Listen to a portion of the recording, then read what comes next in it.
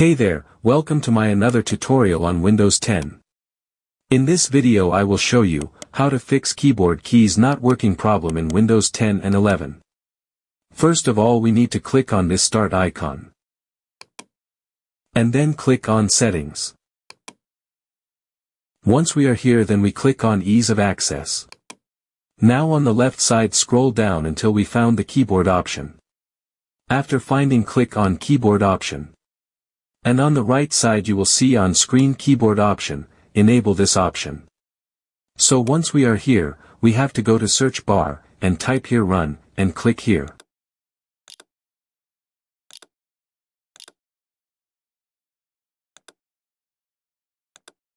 And then type here regedit, and click on OK.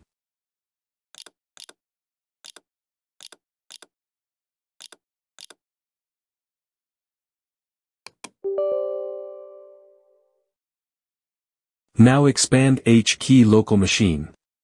Then expand system folder. Then expand current control set. And expand the services folder. Once we are here, left, keep scrolling down until we found the i8042 port. After finding, click on it. And on the right side select start and right click on your mouse. Select modify.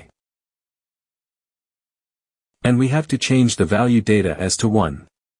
And then click on OK. That's it. Now close this window and restart the system.